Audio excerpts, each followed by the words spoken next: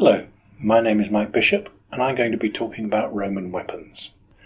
There were two broad categories of weapon used by the Romans, those used for hand-to-hand combat and missiles of various kinds that were employed at a distance.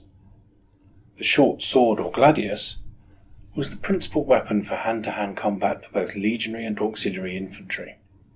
Auxiliary cavalry employed a longer sword, the spatha, giving them the necessary extra reach for a horseman.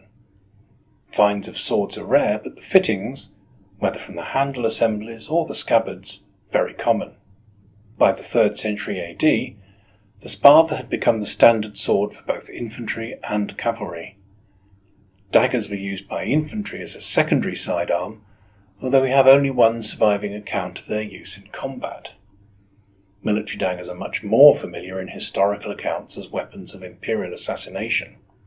The thrusting spear was used by cavalrymen, who also had javelins, but reached its apogee with the two-handed lance or kontos, heavily influenced by contact with mounted eastern foes. Missiles were used by skirmishing troops to harry and provoke an enemy, but also for pursuing a broken foe. For this reason, they were mostly found amongst auxiliaries. Javelin heads are amongst the commonest form of spearhead found on archaeological sites, not only because they were thrown and could be broken, but also because they were collected for repair.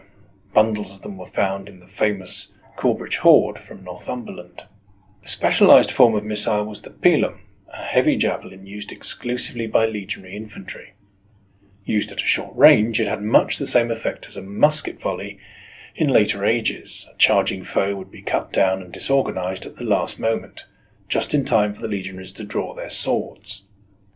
The pyramidal head and long iron shank of the pilum was specifically designed to pierce a shield and the warrior behind it. All spears had a ferrule at the end of the wooden shaft. This was a conical spike for spears that might be stuck in the ground, or a fungiform ferrule for javelins. Spear shafts were normally made from coppiced poles of ash or hazel, and less than 20 millimeters in diameter for javelins and larger for thrusting spears. The Romans used eastern archers equipped with the composite bow, formed from wood, horn and sinew, shooting wooden fletched arrows tipped with iron. A variety of arrowheads are known from the Roman period, including leaf-shaped and bodkin-headed, but the most common was the barbed trilobate tanged arrowhead. Slinging was practiced by all soldiers, but took a lifetime of experience for true proficiency. Slings were simple straps with leather pouches, but slingshot could be made of clay, stone or lead.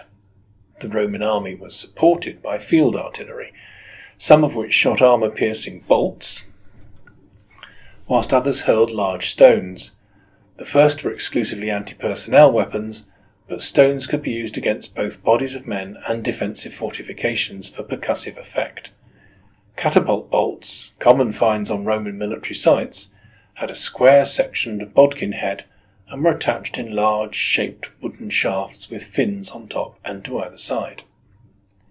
Little survives of the heavy siege equipment for which the Roman army was so famous, wooden towers and rams, for example, mainly because they were broken into pieces for transport and only assembled when needed, or even built from local resources.